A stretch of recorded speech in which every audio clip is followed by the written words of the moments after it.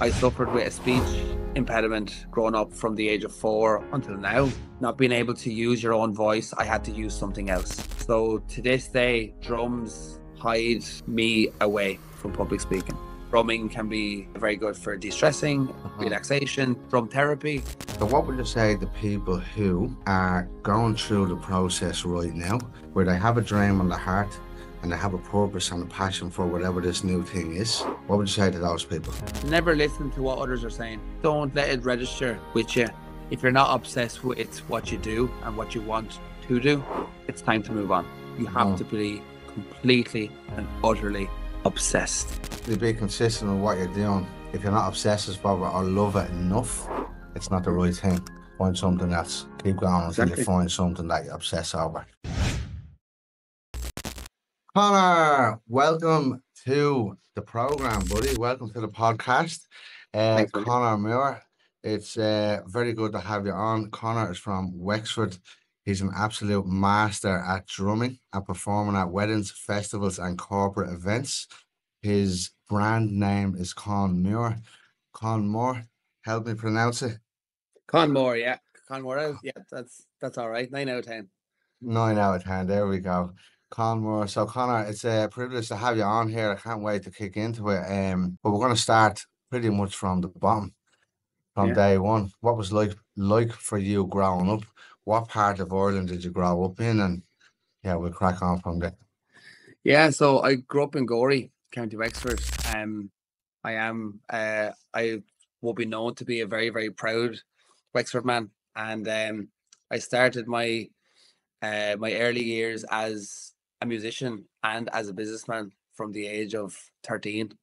So I was grown up in a very urban filled town in the southeast of Ireland, and lots of sport and music and things like that. But I played sport for years and just knocked it on the head from a very young age, because I knew that music was going to be my future and everything that I did. So I started performing and teaching when I was 13, and I've never looked back.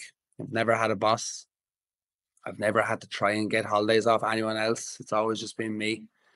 And I've been doing that since first year in school. And the only reason was it kind of clicked with me earlier about the value of money and the value of my own time, the value of seeing my friends, the value of taking the time to start a family. And that clicked with me really early on. And I kind of thought, if I can do that myself, therefore I'll never be stressed, which I was totally wrong. Yes. I'll never feel, but I'll never have pressure or stress put on me by anybody else but myself. And I would much prefer that, whereas, as I always say, I'm in control of me and my career, my holidays, my plans, my shows, my creations. And that clicks so early in play. And being honest, I used to go down to this DVD shop, and I used to be mad for DVDs and everything. That I kind of thought, if I can work, I can buy as many DVDs as I like. And I did that. Yeah. Adam Sandler ones and Jim Carrey's and stuff. And I was like, this is class. Like, what? Happy Gilmore. Happy Gilmore. Ace Ventura. All of that. And I think I collected about 200 DVDs, all from my own pocket from the age of 13, 14, 15. I started lessons from a box room in my parents' house that no one was really happy about. I wasn't happy with the space. They weren't happy with the noise in an estate in the middle of Gorey, trying to make a few pounds. And I was out the door. I was about, sometimes I was 15 students a day. I wouldn't even chance that now, What you mean? You were teaching? I was teaching 15 one-to-ones a day. Wow. So that was 15 half-hour slots. That's 7.5 hours. And I do that straight through. People you say, what about lunch? What about sleep? What about this? What about that? Yeah, 1,000,000%. I hear you on that. If people knew and seen, what goes on behind the scenes, to be like, what, you're fucking crazy. But I want to bring it right back because I'm beaming from ear to ear listening to that story, listening to not just the story, but the reason everything about it. The reason you started in your own business, the reason you wanted to own your own time, own your own life, and not need to ask for permission of Mm, others. It took me many years before I got to that stage. Well, I realized it younger, but to be able to get to a stage where I could let go and not depend on a job and things like that. But yeah. well done, man. That's incredible. And as we all know, life doesn't start at 13. So before the age of 13, how was life like for you growing up in Wexford? What was school like for you? You know, what was the family like? Um, and a few of those things before we carry on. Um, like school was like I went to a real towny school, as you can probably tell from like my accent. I'm a huge townie. Like I live out in the country and have done for the past 7 or 8 years. I'm out of place here, so I'm a real gory town lad. You know, I I love I love the GA club. I played for Nevena growing up. I played for Gory Celtic in soccer. Um, trying to keep it away from music, but I played for like the local branches and things like that. And in school, school was never for me. I wasn't a tearaway. I wasn't bold. Um, I was just school didn't click with me so young that I even took a year out in play school. That's how much I didn't like Wow. being controlled. Now, I'm not saying that school's controlling, but that's how I felt. I went to school the first year. My mother used to have a battle with a 3 year old child that was attached to her leg every morning. Oh, stop it. And then the second year, she said, "There's no point," and I was like, "I'm just not going." And right up until maybe my leaving cert, I thought, I've gotten into college now. I went and did a course where I only got in on audition basis and points weren't really a thing because it was the first trial year of this course. So I thought, what's the point in having one? It took about 10 lads to sit me down and say, if you have a degree and the mood strikes in maybe 10 years time and you want to go back and do like a Hibernia course or like another BA or go teaching and get your 3 months of holidays, blah, blah, you can, but you have to sit your exams, da da da.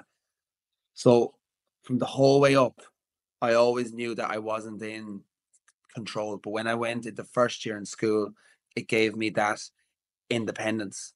But as a child growing up, before I became a businessman of sorts, um, I was active. I was very social. I used to I used to visit a lot of people, and that's something I've always took with me. Like Hmm. when people look at my life from like the outside, I'm not saying that my life is the be all and end all of any life, but whenever people do look in and see that I'm traveling to a lot of places, that I'm running 3 or 4 businesses at once, to kind of say, Jesus, have you got the time to do anything at all? But yet I'm the one who's ringing all of the lads to catch up, to stay in touch, Uh-huh. dropping in, like that's really, really important. Whereas if I didn't do that, it's not worth it. Yeah. It's not, it doesn't make sense to me. Like if I can't make time for my family or even the lads from college, or can't even set a date to go meet the lads from college 3 months out, there's something wrong. Hmm. There's something really, really wrong. Like I like doing well, but I like taking my own time. And being honest, Dara, I don't think I've actually found that balance yet. Like I am only 32. Have I found that balance? I don't know. Will we ever find that balance? Who knows? We may never find it, but we'll always try. Well, here's the thing. One of my mentors, Preston, my number one mentor, Preston, smiles. I'll give him a shout out here. Is there such thing as balance? Yeah, Because no. it's something that's sold by society that you need to balance everything in life. And I also challenge that. Instead of trying to balance everything, why not be with what you're doing at that moment in time and be with all of that? And when it's Mm, time to, and this is what I do in business again, I'm similar to you. I've got a few businesses that I operate this podcast and then clients, and I've got a family as well. But in yeah, order to be able to manage all of those things, some of the plates go up in the air and the other plates go down on the ground. And you come back to it like this podcast is the exact reason. I put the podcast down for nearly 2 years while I done my masters in coaching, and I started another project with the construction of the villas here in Bali. I know my capacity, and I don't want to burn out. But Okay. when you have them, you can pick them up and put them down. Once they're flying by themselves, then you get to choose what you put more time and effort into. Yeah. And you know what? I actually love falling. I love whenever the plates fall. I love it, 'cause I'll Hmm. never do it again. You know, like I was only talking to Connor, who you had on a couple of weeks ago, and Connor's been brilliant. Connor's like Connor's been like my mentor. So if anyone who is listening, Connor, who also goes as Daddy Sachs, like he's like we often have our chats about the value and things like that and the balance thing. But I don't like, and I think we've spoken about it before. It's not about the balance in it. It's about how well you cope with the situation. And I Uh-huh. think, and I think that's more so the question than anything. How well can you cope with the situation, other than have you got a balance? Because we don't. Hmm. We Yeah. definitely don't. Because because if balance is client number one wants you to give you this amount of time for that fee, and then client number two, and then a family, and then your business admin needs this, all of those four things are going to ask too much of you. So therefore, balance is off the table. It's about Hmm. how well you can cope, time management, things like that. But yeah, balance is a it's a good question, Yeah. because no one knows how to answer it, just like my answer there. But it's about the coping side of it.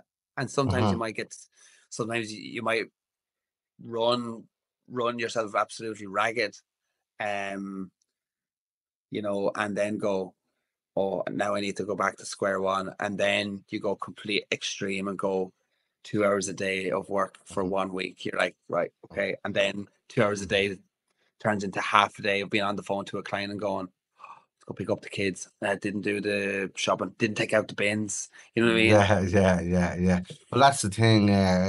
Coping is another word for nervous system. It's what your nervous system can basically cope with as you're doing all of the things. Yes, when there's a lot of them, you obviously Mhm. can't do them all together. But a lot of people get overwhelmed by that because they try to do them all together. Um, and the more comfortable you get with picking things up and putting them down, because you can't do all of the things all of the time, the easier it will be to manage 5 businesses, 10 businesses, X amount of clients, family, and all the other things, social gatherings that come in between. But coming back to you and your story, um, so school was a bit of a burden to you growing up, and it took for 10 people to sit you down before you understood the importance of having a couple of those qualifications, should you ever wish to fall back, should your music career fail. Yeah, yeah, yeah. Yeah, yeah. Always, always came back to the whole. You can't really expect drums to get you out of a hole. Well, it helped me getting a house, so Yeah, it's yeah. not Well, too look bad. at now But that we're on that, go ahead, you go first. sorry, but like I think that coming from the burden, it actually turned into like one of my biggest motives was lads going, can you really make a living doing what you're doing? And that used to kind of insult me. Now Hmm. I know that people weren't going down that route, but people say things and people feel things in different ways. They can approach them in different ways that can be quite insulting. But that used to really insult me. But yet it used to put a rocket up my arse and be like, watch this. Watch me. Mm. I can guarantee you I can be one of Ireland's leading drum workshop and working drummer on the scene in 5 years. Give me 5 years. I'm the only one out there now that's doing festivals, weddings, corporates, drumming workshops, educations, courses, Mm. providing technique, skills, true English, true Irish, fluent in Irish, well, No fluent way. in working Epic. Irish. Yeah, so You I can work with teach a me. band. You're all right, it's hard. So like you're probably thinking with school and all, I obviously learned it back in school. I learned it as much as you did, but whenever Yeah. I left school, but we'll probably come on to that. So I was with a band, and but now I do those workshops in Irish and English and Gael Skulls, shocked in the Gaeilge wellness weeks because of drumming can be very good for de-stressing, Hmm. relaxation, drum therapy, things like that. And the reason, if you want to go back to then, is the reason why I always had that passion for the drum therapy stuff was that I suffered with a speech impediment growing up from the age of 4 until I was until now, Hmm. basically, you know. So, and I think becoming a businessman at 13 gave me validation that I was worth it at the Hmm. time. Not being able to use your own voice, I had to use something else. So to this day, drums hide me away from public speaking. It's the only way Yes. it is that I can express myself. But I can speak no problem on a stage if a drum is in front of me because I know what I'm talking about. I'm talking about what Okay. I'm doing up here. And hello, ladies and gentlemen, you're very welcome to the new seminar with Conor Moore. I've been a professional drummer for blah, blah, blah, blah, blah. No problem. Put me up on stage, talk about anything else, crumble, total crumble. That's And you're really probably interesting. thinking, you can't hear the speech impediment. Put a lot of work into it from a very early age. I thank my mum and dad to actually detect that and put it in. I see it too often now in schools where parents are Uh-huh. like, "Oh, I don't think it's a speech impediment. Oh, it'll be fine. Yeah. Oh, Yeah. he'll grow out of it." You don't. Okay. That's an incredible part of the story. But I want to come back to something that you said there a few minutes ago. Because it's in my opinion that friends and family are the biggest killers of dreams on the planet. You see it everywhere, you know. Oh, you can't do that. You won't make a living out of that. You won't get to travel the world with X dream that little Mm. Johnny has, or little Connor has, or little Dara had back in the day. What were some of the things that family and friends said to you, um, when you decided that you were going to pursue a career in music? Um, I'll start from your last statement there. They never knew that I was going to pursue a career in music. We're still in the pre-real career era. You know what I mean? Okay, It's more so like, oh, so he'll do a bit of drumming and then he'll uh, find a real job. at 32. At 32, I think it's too late. Like, I'm Uh, starting like I've been looking into private pensions there now. Like, so we're kind of done with all that. But even with my immediate family were very kind of like, I think they were under the impression that Connor will do whatever he wants to do anyway. And you know what? Connor will be fine. They knew that I was always going to be an entrepreneur of some sort. Yeah. And they didn't really care for what it was. Not in a like, oh, like they didn't care. They didn't worry. They weren't concerned. They weren't concerned as in, God, I hope he does well at this, and I don't think he's going to do well. They knew that I got up every Monday morning with the fear, as everyone still does. We don't know what bill is going to come in. We don't know what sort of rates are going to fluctuate. We don't know what's going to actually happen. But the fear gets me going. I Ah, do. I have a massive fear. I have a massive fear of failing. It's massive, but I don't think if you don't have it, you're not going to Connor, do much. so You know what I you mean? said you have a massive fear of failing. Massive fear. It's the only thing that actually gets me going. Mhm. That's it. It's the fear is the complete fear of failing life. Okay. I'm going to come back to that, and thank you very much for your vulnerability and being honest. Mm. I will come back to that, but for now, I'll just pick apart the people telling you that you can't do something. What would you say to not your younger self, but people who are younger than you, or whatever age they are right now, actually, because there's a lot of people that change career later in life or Mm. at any stage in life. So, what would you say to people who are going through the process right now, and their friends and family are telling them they're mad, don't do that? Where they have a dream on their heart and they have a purpose and a passion for whatever this new thing is, but everybody is talking them out of doing it. What would you say to those people? What I'd say to them is to never listen to what others are saying. Don't listen. Definitely don't let it register with you. No days off for the first couple of months. Absolutely no days off. Make sure that you're interested and passionate about what you're doing, selling, retailing, anything is obsessive, really. If you're not obsessed with what you do and what you want to do, it's time to move on. You have Mm-hmm. to be completely and utterly obsessed, but not in a social manner. You got to wake up going, I love this. Ah, I love this, because if you don't love it, goals. you might as well go off and get yourself your 9 to 5 if you want. But if you want a 10 to 2 and do a bit of admin, run down the town, grab a coffee, get a meeting, bring one of the boys, work, work, work, get your gig on your Friday, your 2 gigs on Saturday, get your festival, get your graphics done. Your new video is up and coming.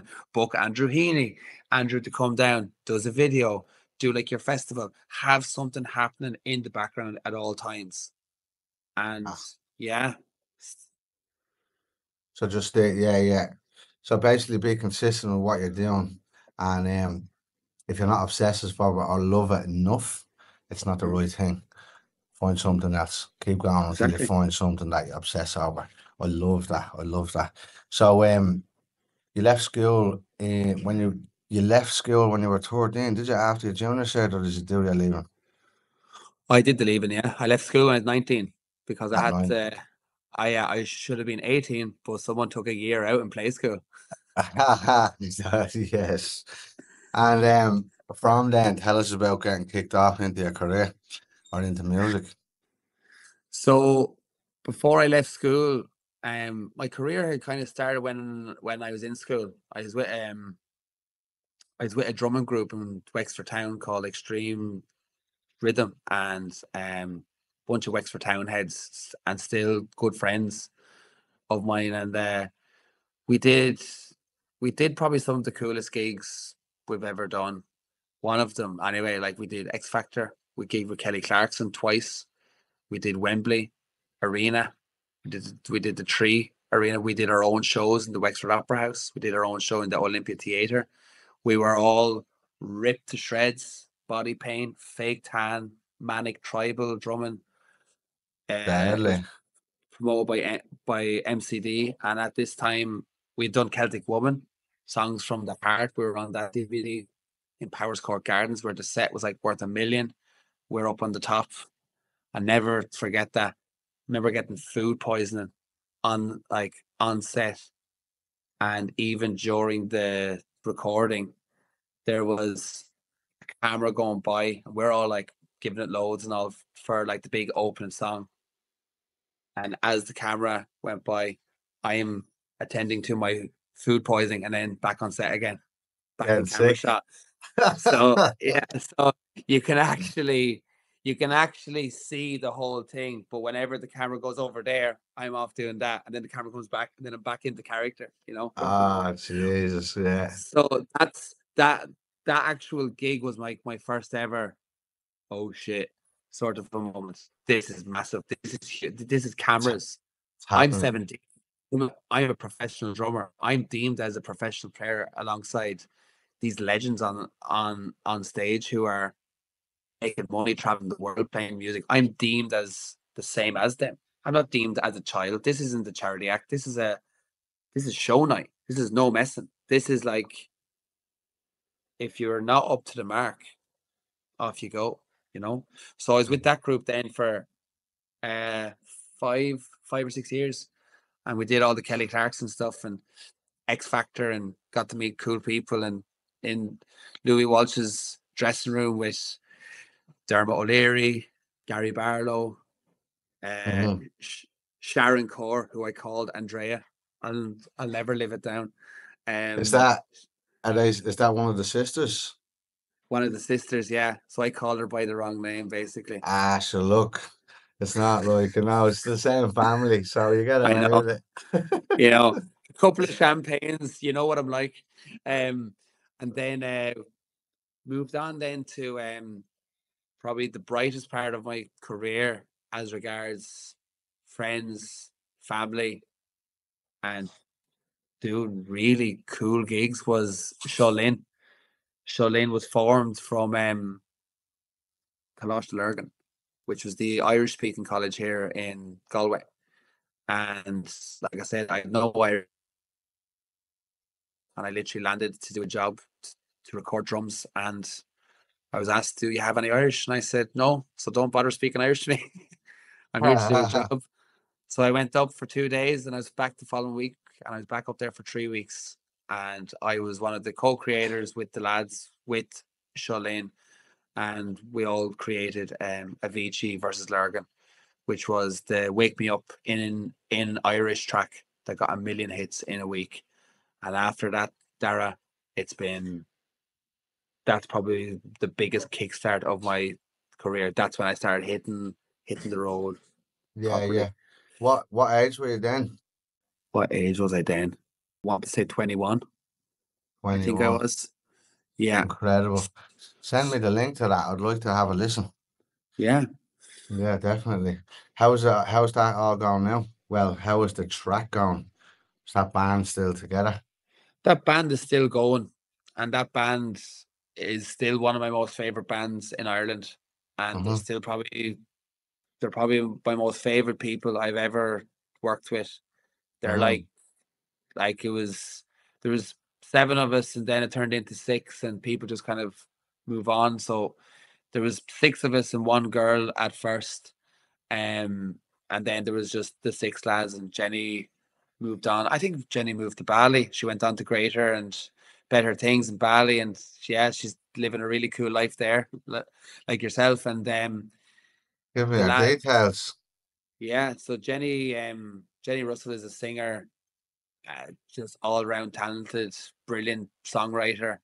Um, she's that girl that me and my wife would often talk about and say if she ever recorded her own album, I would be first to buy it.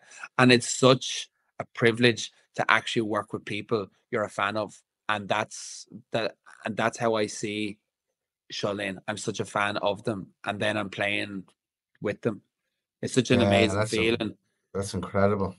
and it's not that you're just such a big fan of the music that they write. It's just them as like it's their values and Huh. how they treat their friends and their family and the way they look up to their parents and stuff, and all that stuff. And I have to say it was definitely the happiest years of my life Mm-hmm. musically. I'm not saying I don't have them anymore, but it's times where you look back and go, I was a young lad then, and by God, we had some crack. Like Yeah, yeah. We did the Euros 2016 anthem, the Irish Roar, and we got flown over to go watch Ireland Sweden, and then we landed in Paris to do one gig. We were there for 5 days. You can only imagine the crack. You're Ah, getting mate, you're killing me. getting paid to go see Ireland play v Sweden, right? And Like, do what you love. just do what you love and going around Paris, just going around with the FAI and meeting a few charity groups from Ireland and stuff, and going out with the fans. And Is that when Al John was fucking throwing tickets all over the shop, is it? no, it wasn't that year, but well, I can tell you, John, what's his name again? John what? John Delaney. John Delaney, that's it, yeah. We You had know, a handcuffs. we we had a few sing songs with John now, I have to say. Other than that, I can't say much more. Yeah, yeah. Well, look, I heard he's a bit of crack anyways. I heard he's a bit of Lo- crack, but loves the sing song. Loves loves it. to sing song. Like Well, won't leave let him you go. to it. Leave him Yeah. to it, wherever he is.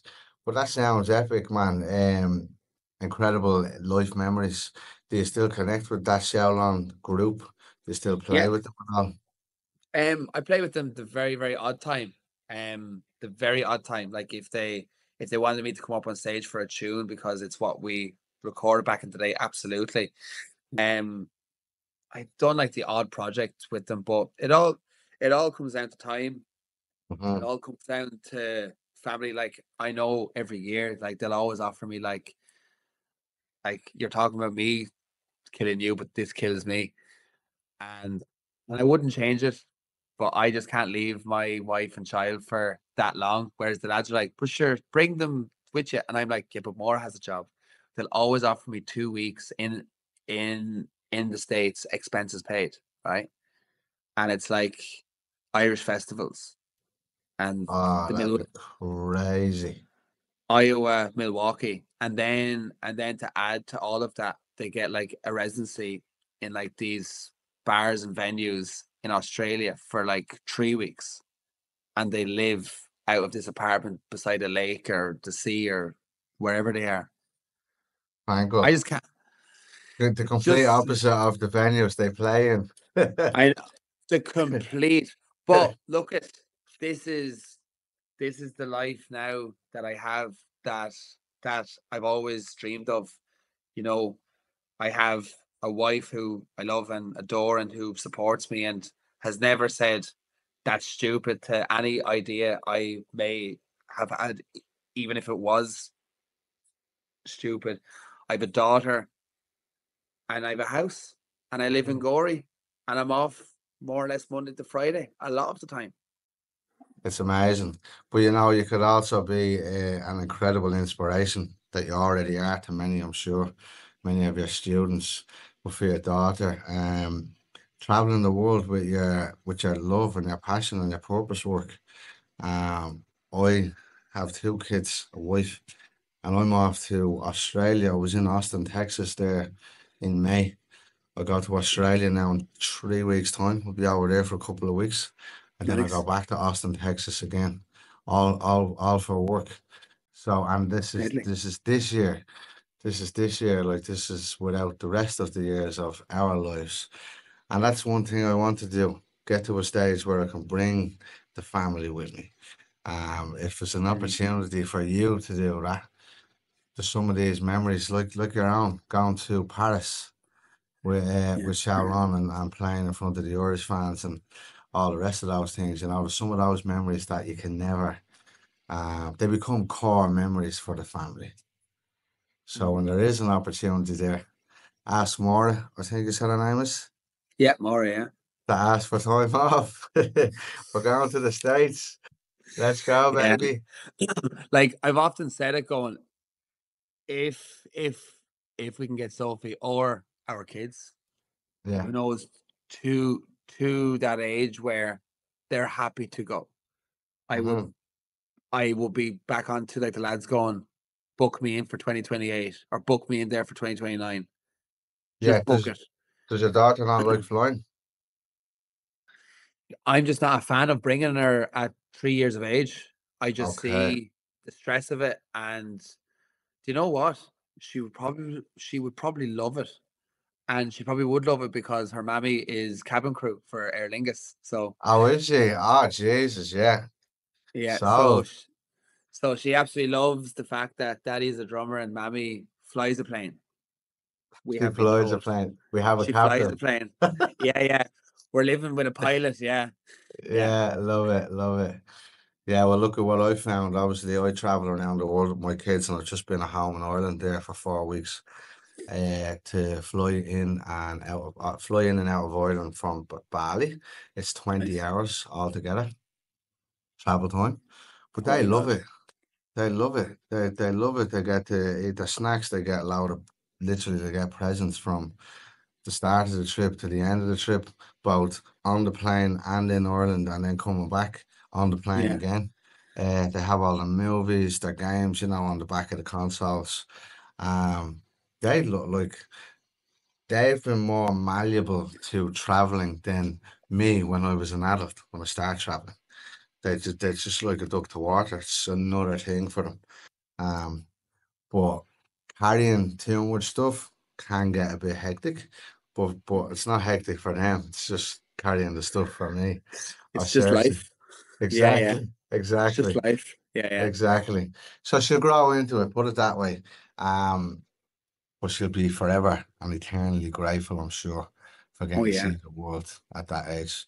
Um, But coming back to you and your story, so that was probably what, around your mid-20s when you started doing that. Yeah, so I started probably when I was 22 and then left then at about 20, I think I was 26. 20, I left in 2016. What's that? That's 8 years ago. 24. So yeah, I was with them from the age of 20, sorry, 19 to 20 because I started in Lurgan at 19 and I left at 24. So 5 years, yeah. 5 years. And then since then, you've been out by yourself. You're just doing your own thing. Yeah. So I resigned from Shull Lane with a lot of tears on the 31st of August 2016 and Sound Out Rhythm Entertainment and Education launched on the 1st of September 2016. I was unemployed for about 3 hours. I was back home. Love it, love it. And how has that been for you? Um, I want to come back to something as well, but how has it been for you? Good. It's been great. I have a brand name. I have a brand with schools. I've got a brand for lessons. It's nice to have a brand. It's tidy. It feels good. It's something that I'll always need. And the company is Sound Out Rhythm. Sound Out being someone who's sound out. So Yeah. Sound Out Rhythm has been going since 2016, and yeah, I do schools. Like I operate workshops in schools where it's Bowron's percussion Barron's percussion and drums. And basically, the genres of music is called from trad to techno. So Okay. you get the cultural stuff in, and then you get the stuff that they love. So you go from How about doing, the techno? yeah, All the country folk love the techno, don't they? oh, I they love don't it. use, don't use They, the big flirty jeans and the fucking techno music. All a, illuminous. a bit of Declan Nerney and topped off with a bit of techno. But yeah, but I think that's the selling point with the TYs because then they kind of roll their eyes, going, What's a "Oh, TY? so TY is a transition year. Okay. So transition year over here. So like you get onto your TY year head in all schools across Ireland. So my Yeah. marketing game across that will be fairly strong. So I've got like 600 So emails that I kind of just check into. so you're selling them what they want and you're giving them what they need. So you're There you selling them techno and you're giving them the cultural country music as well. Because coming back to the Irish speaking, I've lived abroad for fucking close to 18 years now. And Well, it's the one biggest thing that I wish I had is Irish language. And I'd love my kids to have it too. I will get back and I will study it, but it's something that I always feel as an Irishman that I should be able to speak it. Because obviously overseas, you meet Lebanese people, Italian people, national, even here in Bali, they speak Bahasa. My kids are learning Bahasa. So they know more cool. Indonesian than they do Irish. But hearing people speaking a native tongue and other kids that have three, four, five different languages and they're only kids brings me like, it makes me wish that I had I Irish. know. But Hmm. we all do. But not every country had the by God, we will not get into this, but not every country had the The Brits ha- fucking trying to yeah, cut our throats every 5 minutes. exactly. Not every country had that and said you can't speak your language. We're gonna take those six counties and the rest was and is Still history. Like history. so, History, so yeah. Past so we and present. can't really say I feel bad for. Of course we don't. Sure, it's not in our blood. It was taken Hmm. from us. So for me to be able to speak it, yeah, it's cool. It's fine. I'm not always practicing it. I had a workshop 2 weeks ago in Kildare with Kildare Legaelga, and I'm out of practice, like, and they pick up the phone and they're like, should they Aoife os Kildare Legaelga on Wiltusa ag Tocht? And I'm like, English, go away, English, get out of my head and go into Irish. And hard, like, it is really Yeah. hard. But even for someone who speaks it well enough to get himself by in a class and with his mates, like it's still hard to switch it back on. Like Hmm. Hmm. for me to even say that little bit of speaking there was a bit. You're kind of moving things around because we speak English. That's that's just the way that it is, you know. Is it dying? I don't know. I'd be afraid to say whether it is. But I think things Well, like over the west coast, it's very strong, isn't it? it's It's it's strong in parts, in parts, yeah, around like Galway and Clare and Connemara. So yeah. so you get like Spiddle, Rossmuck, Rossnaville, all those areas out in Connemara, and then there's a little bit of Donegal, Gweedore. Then there's some in West Kerry, some in Dungarvan, Hmm. and there's some in Meath. I can't think of the area in Meath, but yeah, like it's still there, but like you're not talking areas, you're talking about houses. You're talking Okay. houses. You're not really saying like unless you're in Galway, like you go into the supermarket there. Like this is mad. You go into a supermarket and I was in Mary Galway fucking 2 weeks ago. up in Connemara, No, I was in Salt Hill. you weren't far then. You wouldn't be Yeah. far from Connemara. It's literally that road and straight out. And you could have Mary giving out about whoever won the lotto in another petrol station, all in Irish. Like Love this is it. normal life. Love it. Like this isn't put on for you because you're in an area to learn out. This is real life. Yeah. That's mad. So it's kind of like we're thinking back to like us reading these books for 14 years, and all we're thinking is, I'm never gonna use that. I'm never Yeah. gonna, I'm As never a gonna, young know-it-all. Yeah. yeah, Yeah. a young know-it-all. And then these people depend on it. Like Uh-huh. there's there's actually a young girl I introduced to my mom and dad. She was the daughter of the principal, and she was only 8 years of age. And I says to Darren, I says, Darren, should they ma húsh Maori os le Gorman? And she's like, oh, that's Bula Leib, which is like, nice to meet you. This is my parents. Nice to meet you. And I says to my parents, this is Darren, who's a TG Carher child star. She's brilliant, great Irish, blah, blah, blah. But they responded back to her in English, and she looks back up towards me going, she didn't even understand English, really. Okay. Because now she understood some words of it, but she's in an Irish school learning Irish through Irish. Yeah, yeah, yeah. I love it. I love it. Just pure, untouched. I love it. Cool. That's incredible. Yeah, that's just my opinion on it. And for me, that's something that I'd love to have. But carrying on with you and your story, what would you say, I was gonna say, what would you say the biggest highlight of your life has been so far? Well, yeah, go for that. Biggest highlight professionally Yeah. for me personally, I think it was the 12 pubs of drums that I did. Mm-hmm. It was definitely the most organic thing, the most riskiest thing, the most this could be really, really shit or this could be good. So basically 12 pubs of drums was a viral video that went out and I did a different rhythm in each pub using something that was a part of the pub, no drums. Okay. So so the layers of rhythms all amounted up to a piano cover of the Little Drummer Boy, and it showcases Gory in the most beautiful way. So it was shot professionally on camera and recorded on site as I went around 12 pubs.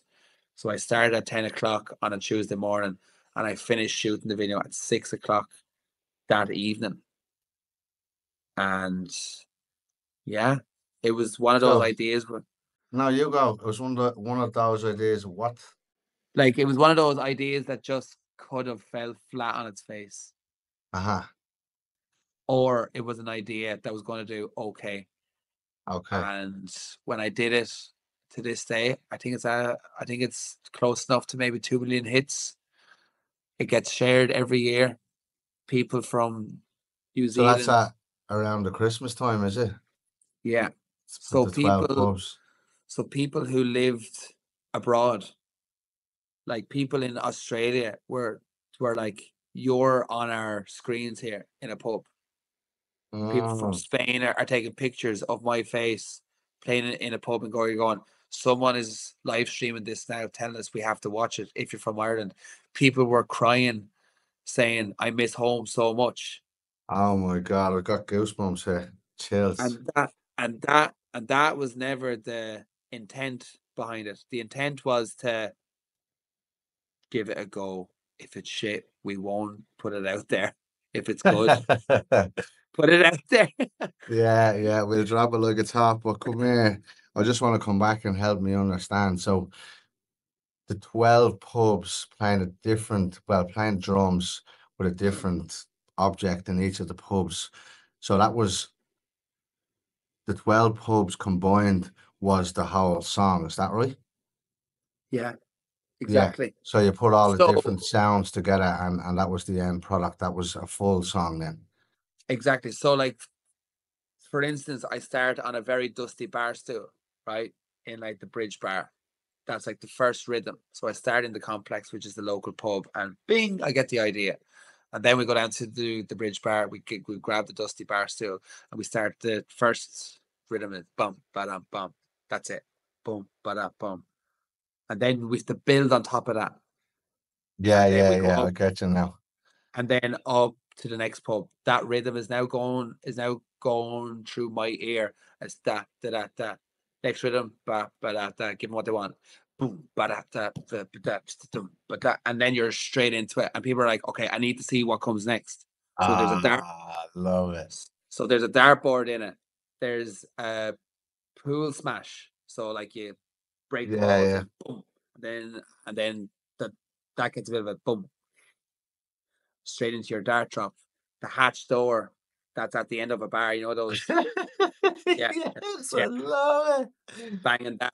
The the best part of that, and it's absolute genius, and you'll never be able to recreate this, was that we went to my my local pub, Governs, and we asked them for a pint of Guinness, not to drink it, but to smash it, right? To actually get that sound.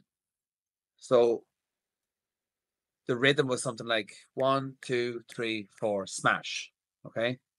Mhm. Unfortunately, you can see back on the video now, we did that in one take because the price of pints these days, right? It didn't go smash. It went 1, 2, 3, 4, bounce, smash. It bounced. But Okay. so the sound engineer took that back in, and he says, I didn't even have to speed that up or actually slow it down. The glass when it bounced and smashed was bang on time. Okay. Wow. So then we listened back to the smash, and the smash wasn't really blowing our socks off. It was like a more of a bump. So one of the regulars in the pub goes, I'll be back in a minute.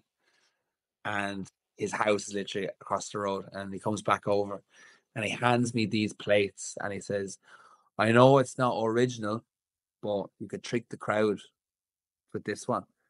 And it was a prank joke set of smashing dishes. It was all these little metal plates. So we recorded that sound, used the visual of the pint, I bang. love it. There you go. It was That's class. incredible. Yeah. Um, that's amazing. It's I heard Dr. Dre on a podcast or an interview there a few months ago, and he was speaking about when he became a producer 30, 40 years ago, whenever it was, how they used to come up with the sounds. You Mm. just buy tapes, do exactly what he said, smash something, hit a spoon or something, Yeah. close a car door, Yeah. and then multiply that sound. Like it's really interesting to hear that you've done the exact same thing. Because Yeah. now today it's all electronic. There's all Yeah. sounds in I don't know the words for them, but No, keyboards and yeah, like, and it's still something that I'm still a little bit allergic to, because these electronic sounds and electronic pads that are going to give you the sound of something that's raw and acoustic. So literally the electronic is almost swallowing its words in many ways. Like you could see drummers there with drum kits, and they have Yeah, this pad because it makes it sound like acoustic drums. Just get acoustic drums. And I think yeah, learning on electronic drums for young people, it's not going to. It's like thinking you're able to ride a bike with stabilizers. yeah, Kind of way it yeah. makes And sense. do you know what just dropped in for me there as you were speaking? It's a bit like AI. It is Yeah. pretty much AI, isn't it? It's like AI has It, come and swallowed up the original. there's nothing natural. There's no gifts behind it. Like, whereas Yeah. I think a drummer will always be aware of his sounds Aha. around him. Like underneath, I'm very aware that my island here sounds like a kick drum, like an 18 Aha. inch kick drum. Like Yeah, yeah. I, I'm quite, yeah, and I'm very curious about how things sound and stuff. Like whenever I see like someone, this is how mad my head is. Like the missus was pouring out old water from like a vase, and she kind of knocks it off like the stainless steel tap while doing it, and the water was going out, and it kind of went, ooh, and I was like, do that again. Of course, I'm over there for like 20 minutes, filling it back up and trying to Get it. copy it and do it again for no reason. I'm not going to do anything with it. I'm not going to record it. I'm not going to do Yeah. anything, but I need to get my fix, you know? Yeah, yeah, yeah. A master of your craft. It's Uh-huh. it's your heart really, isn't it? I'm the same. I used to be a plumber. All Still right. love it. Like I literally I can't go for the piss, no joke, without and every pipe in the bathroom. I'd be standing there, sitting there, whatever, and yeah, I'll be checking out the pipe work and be like, oh, I would have done it this way, I would have done it that way. Amazing. How many cowboys have you come Ah, across? cowboys all over the place, me included, me included. But like, I swear to God, underground car parks, toilets, kitchens, my friends' houses, like it doesn't matter where I am. That's my brain is locked into that Yeah, mode. I love it. It was art for me. Even looking back, because you're bringing something to life that you created in your mind. Even though you get plans and drawings, um, yeah, you still got to create that with your mind. You don't. It's not like an AI thing where you can spit out a ready-made fucking plumb set or whatever, you know. So I understand what you're talking about in terms of following the building. sounds. Yeah, Yeah, exactly. Um. So yeah, that was a big thing. Send me the link for that as well. I yeah, must get the absolutely. links for all these things so I can No worries. Yeah, yeah, yeah. add them I'll into the write them down. forward or the description of the podcast episode.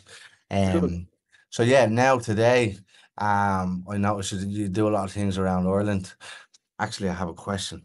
In terms of trad music, so the Irish Yeah, language is obviously debatable whether it's dying off or where it's at, but there's a big yeah. conversation that it is dying off. In terms of folk and country and Irish music, um, where does that fare in those terms, in your With trad opinion? music. Trad music, Irish music, yeah, country music. Like, is Ireland in terms of music losing its culture, or are there still people like look at the Wolf Tones for instance? They're 70 years together. I was blessed to get to see them at Electric Picnic this year. But Yeah. is that type of musician a dying breed in Ireland? You know what? It's something that I'm really looking into at the minute. Like I'm researching in schools. Like the flat is hitting massive numbers in young people Uh-huh. playing music, competing, starting bands, Irish trad festivals across Scotland, the UK, and Ireland, better than ever. Love But it. yet, but yet, there's no one learning an instrument in school anymore. I think it's going to come, and I hate to say it because my roots are trad. Like Hmm. Bowron is my first instrument. It's the one thing. Like I started when I was 8. Started teaching at 13. I love it. It's literally it's the only instrument I ever feel like it's a part to me. Maybe the Uh-huh. bongos, but the Bowron is if the house was on fire, wife, child, Bowron. Go. I love it. Yeah. all in Uh, that order. no, the Baron first. Yeah, um, yeah. but like and like I used to like I started doing the workshops when I was 16, and I go into classrooms and ask them who here plays an instrument. More than half the class hand goes up, and then now who here plays an instrument? One, maybe at a push. I play a bit of guitar. That's it. Crazy. Co- COVID has done things to young people that we just don't know what it is yet, and it's scary. And that's just being realistic. That's nothing against the young people. That's Yeah. it's not their fault. We would all do the same as they're doing. But no, I remember asking them a real open question because I was so confused as to why. And I remember asking them as a group, I was like, does nobody here want to be in a spotlight, do well, become famous? Anyone? And then they all went, nah. And I was like, what about sport? And they're like, oh, that's different, but I want to be a hurler, but sure, there's no money in that, so can I hardly be famous? Like this sort of attitude, Uh-huh. I don't know. It's crazy. So where is the Irish culture going right now? Really strong musically. Really, really Yeah. strong. Foster and Allen next year, 50 years. They're going to do a tour. They're going to sell it out like that. Mm-hmm. You've got the Flat Kjol coming back down to Wexford here. Ah, Huge, so huge I got success. chills. I was at the Yeah. Fla in Clare. Ennis. Unbelievable. Ennis, yeah, in Ennis, yeah. I met my wife a few years back and I learned how to surf as well when I was in Deadly. Australia. So city centre, fucking Dublin. Anything outside of Dublin was like another world. Although I went down to Kildare for a lot of my childhood once a year, Clongowes Wood College.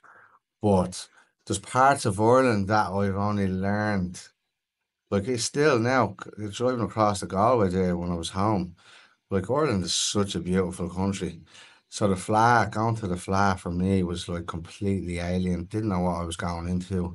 Yeah. Went there with my wife, not wife at the time, but a lot of friends over there in Ennis, and we had a best time. Like the Yeah. absolute kids, 5, 6, 7 years of age on the street playing the bodhrán, playing the tin whistle, and whatever Yeah. other instrument. But everywhere And playing it well. emptiness, playing it Playing it really well well.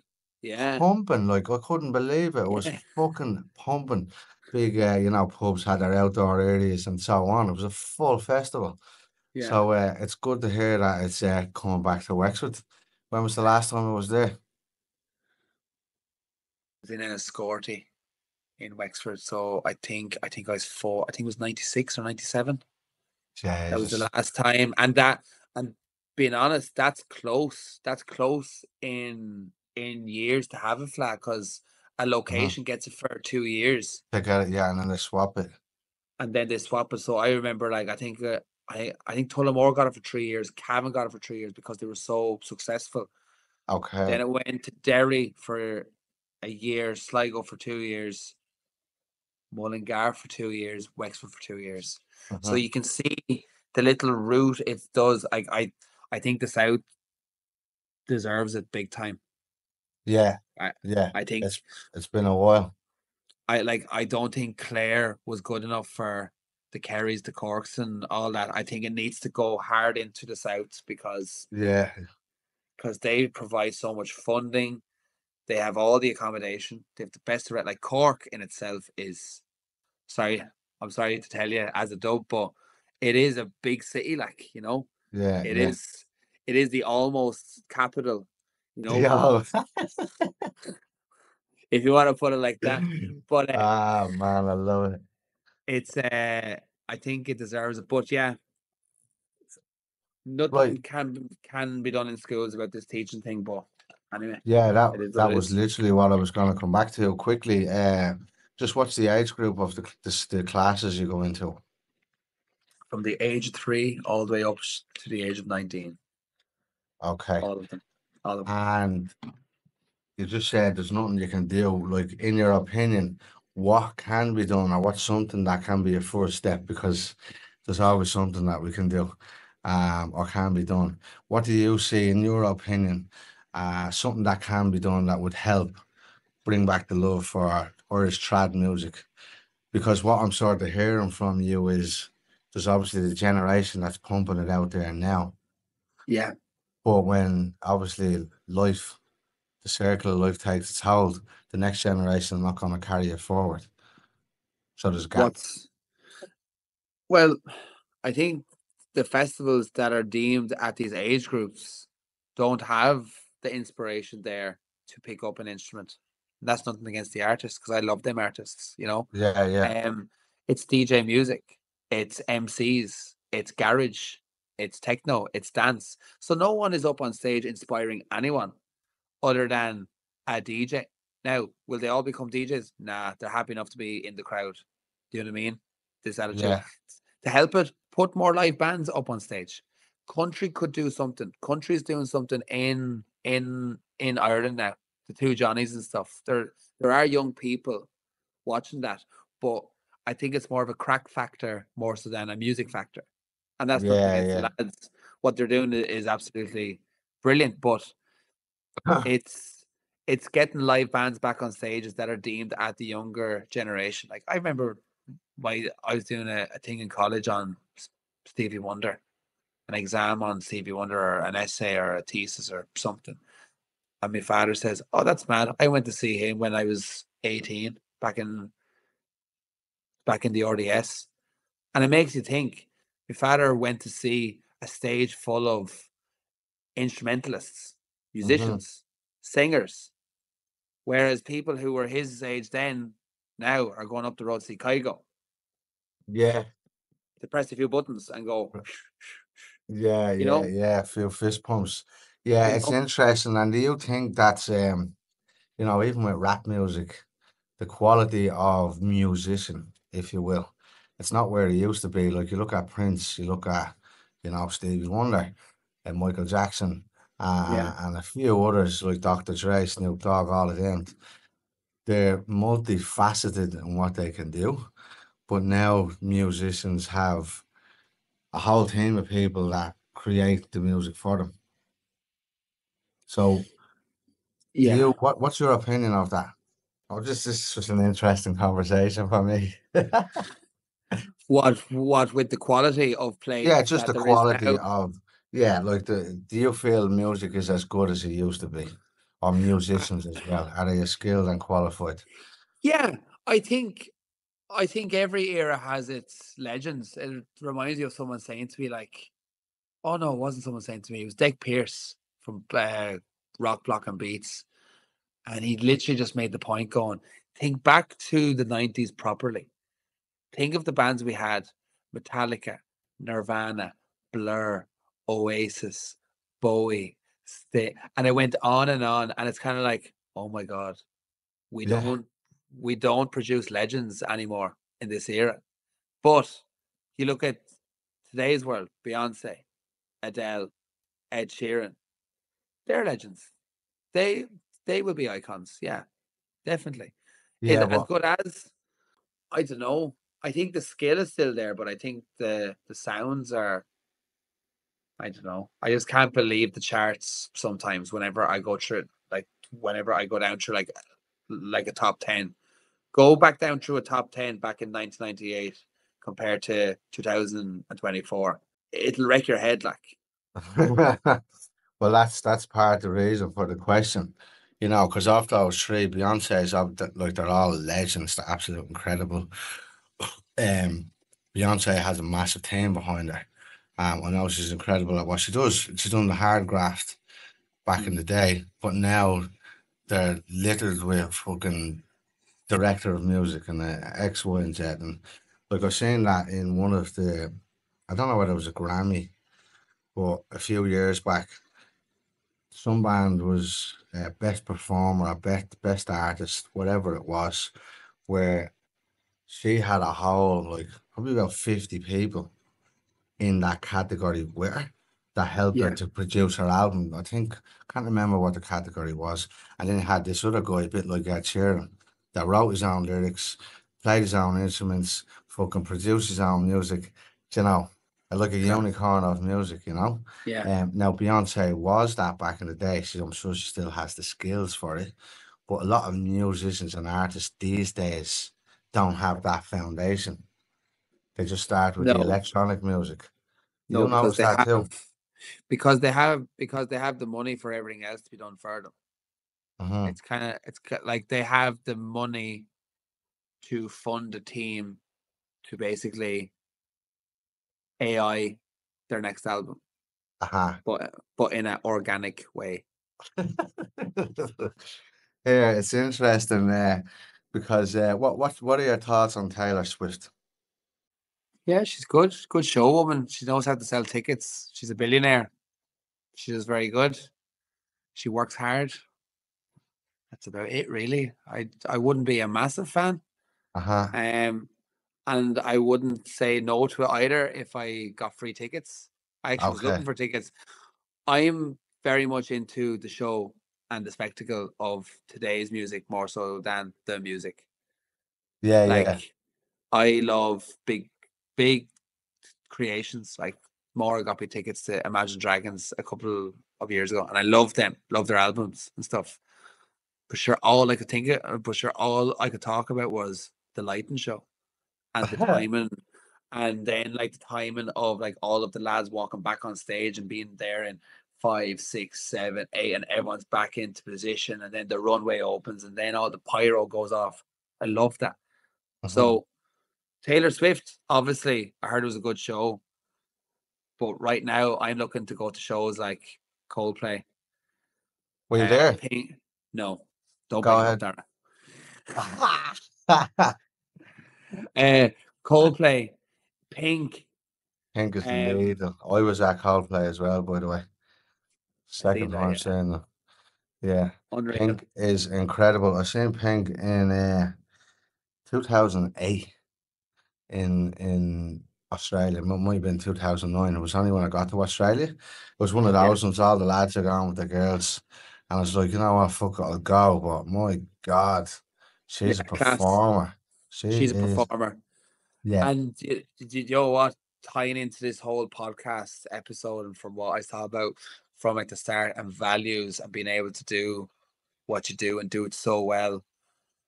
Her new documentary on Prime, she brings her family everywhere. They live with her on tour. They're in her bed whenever she gets back in from a show because they can't sleep. You know what I mean? Like Uh-huh. so her home travels with her. Yeah. It's it's unbelievable. She doesn't see the reason of going to work and leaving your family back at home. She doesn't see the reasoning behind it. Uh-huh. I want to be able to do that at some point in my life to get to a place where I can say, right, Maura, a career break, because the two of us are going to we're going to actually operate this brand that's Con Moore, that's going to put on big shows and festivals. Okay. We're going to do this. We're going to go to America with Lynn and enjoy 2 or 3 weeks. We can do this. But we've just moved into a house of things. So Yeah, yeah, we're yeah. so we are going to look towards that because we're watching Pink going, she's so right, like she is right. And she does it because she's so successful. And I believe this, she's so successful because her values are correct. They are Uh-huh. absolutely bang on. The energy that she's putting out there is because her family are waiting for her side stage. Why else wouldn't you be the best performer in the world? You Love know, that. Gold. Absolute gold. I don't know what our family is like. How many kids does she have? Just a quick one. I think she's 2 or 3. But that's the thing, isn't it? Mm. Kids are always looking to see Yeah, what the parents, the guardians, the mentors, it's incredibly inspiring for them to yeah, understand that they can do that. So good on her. She's a fucking yeah, weapon. She's a absolutely. weapon. Um, I had a question for you there. Fear. I didn't want to bring fear back up yet, but it's there anyway. So you mentioned fear. You were part of how you operate in life is the undertone or the driving force of all of that is fear. Can you tell us more about that? Yeah, so um kind of into my late teens and into my early 20s, I underwent some mental health issues and I was failing basically as a person, as myself, as a businessman, as a friend, as a boyfriend, as everything. And um, it kind of spiraled all from burning the candle at both ends, teaching classes, doing workshops, being a full time band member up and down to Clondalkin to write songs, to rehearse, to record. Never had enough money, I thought. Had to Mhm. keep making more, had to keep having sleepless nights. And I got to the stage then whenever I would be on stage with Shullin and I would start feeling an unbelievable sense of anxiety. I started getting Mhm. stage fright very late into my career that I never underwent. So the reason why I have a fear of failing is because I know what the fear feels like, and it's terrible. It's the Mhm. worst. It's horrific. Um, yeah, you can get some people around you to help you get back out of it, but you have to put, you have to give yourself the leg up first Uh-huh. to want to do it. So Mhm. throughout college, didn't like living in Dublin, didn't like didn't like music for maybe 2 or 3 years. Mhm. Felt like I was a commercial, leave your soul at the door sort of performing monkey. Start looking into other jobs, looked into the post office, looked into working in Foot Locker. This real extreme thinking was going on while running classes with kids, going into school, trying to inspire them. But then I get back into my car going, sure, you're not going to keep this up forever. I've just after been lying to a class of 30 kids about doing what you want. Don't listen Mhm. to everyone else. Get a pen and paper every night. Have a have like a notepad. What do you need to do? Who do you need to talk to? Get a website going. Do like your graphics yourself. It's more organic. It's more you. I'm getting back into a car going, oh, I'm so unhappy, Mhm. And then uh, I kind of put it all down to my wife and myself for getting myself out of that hole. I think it's very important to realize that only you can do it, as well as the help of your wife or your friends or whoever got you out of it. And that fear knocks on my door most mornings, and Mhm. they're never ever allowed in, like, because I Mhm. won't I won't allow it, and that's the only way to do it. It's only you that can let the fear in, Yeah, you know. fair play to you. And another thing I would ask is there any such thing as failure? No, it's a lesson, isn't it? There you go. The Mm. man who fails is the man who gives up, or the woman who gives up. Yeah, It's very good. a lesson, What's that that phrase lesson. again? The man who fails is the man who gives up. Now, I'm gonna write that down myself because I just Do. thought of it there. I can see it now on Wikipedia in 20 years' time. Dara Byrne, 2024. Main Instagram memes, or whatever you call it. There The you man go. who fails. So for you, tell us about your quick hero journey through that process, because it's obviously, sounds fairly heavy. You're wearing a mask, Mm. um, and that's the thing. What a lot of people don't understand is you can't run away from yourself. So the more Yeah. we wear these masks on the outside, it kills us a little more on the inside. So the quicker you be honest, you tell me actually, tell me your story. So I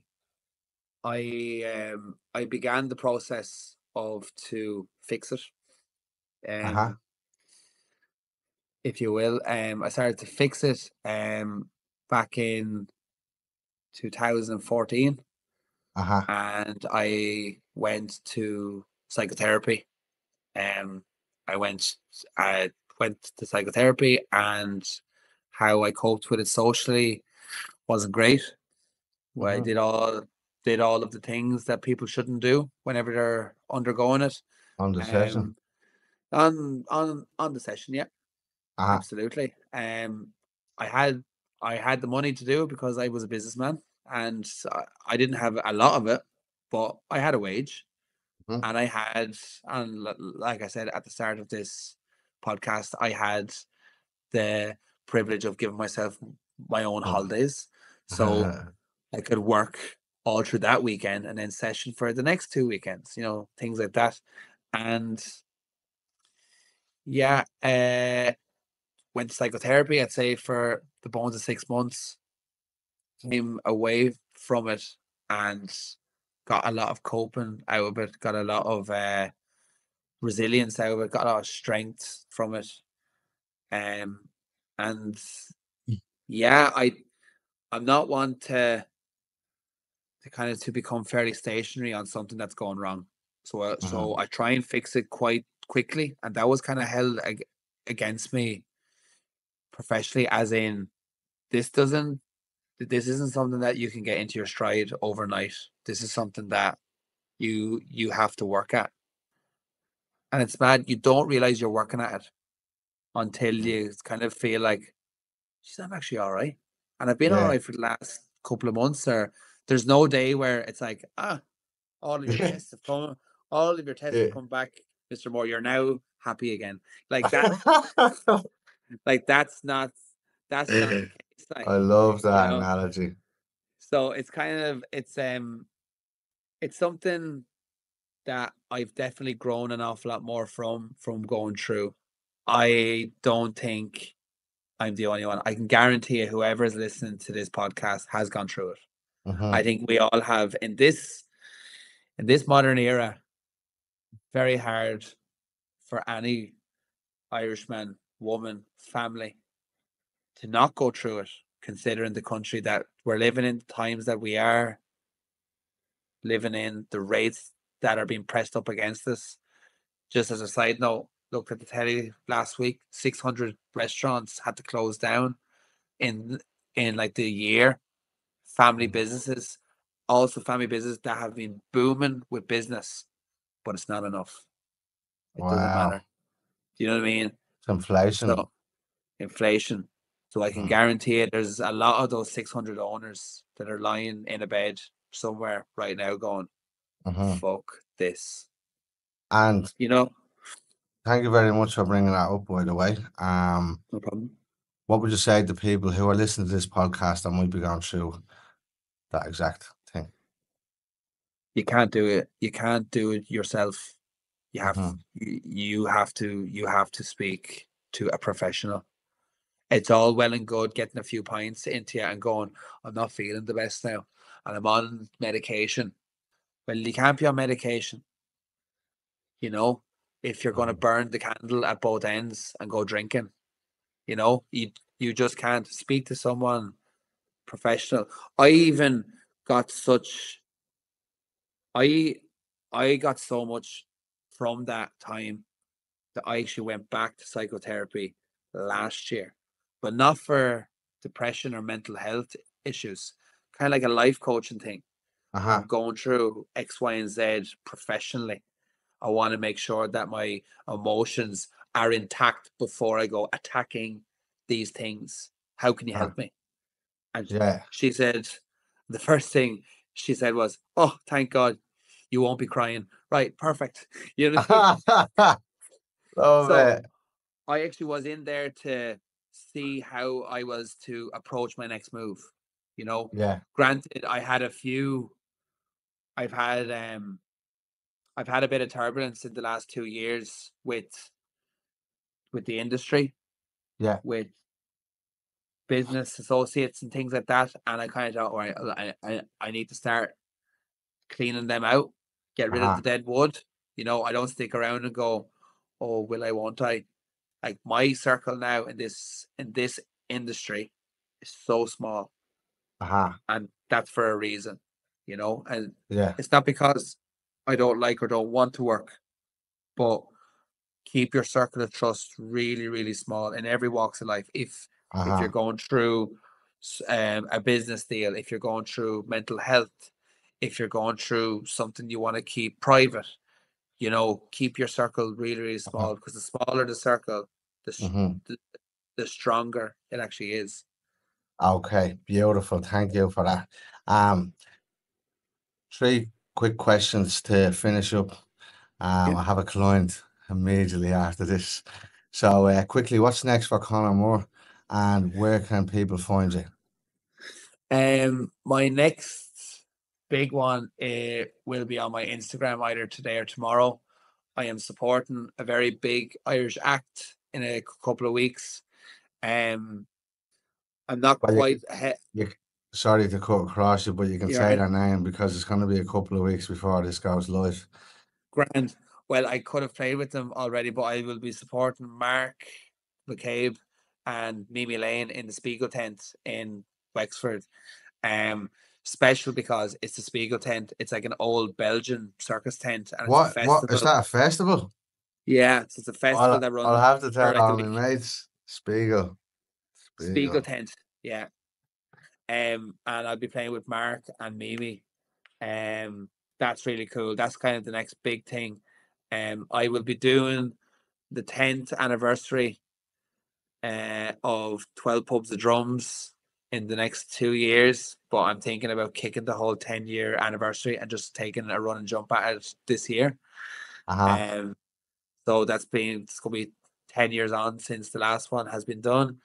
And myself and Daddy Sax and Casa Disco are just going to keep grooving on dance floors. And you can Okay. find me on Instagram at conmore_drums, or you can look into me further at soundoutrhythm.ie. Legend, absolute legend. For anybody who has kids who want to get into drums or pad music, this is your man.